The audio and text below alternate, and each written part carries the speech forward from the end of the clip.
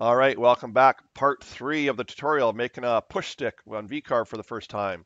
So we need to get rid of a few things here. So we're going to go right away off to the cut tool or the interactive trim tool. So we click on it and I'm just going to cut away some things. And all of a sudden it's starting to look like a push stick, right? You can see how this goes. Oops, Control Z to get something back. And I want to take this guy off. Oh, geez, it keeps doing that one.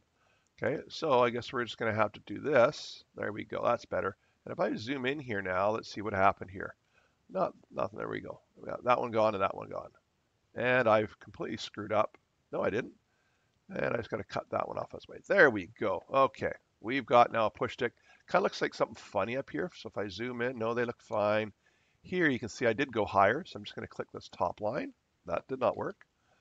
And let's see. No, that did not work. Guess we're clicking the bottom one. There we go. And on this one, we zoom in. Yeah, you can see this. There we go. Okay, so now we have ourselves a push stick. The only thing left to me is to round some corners.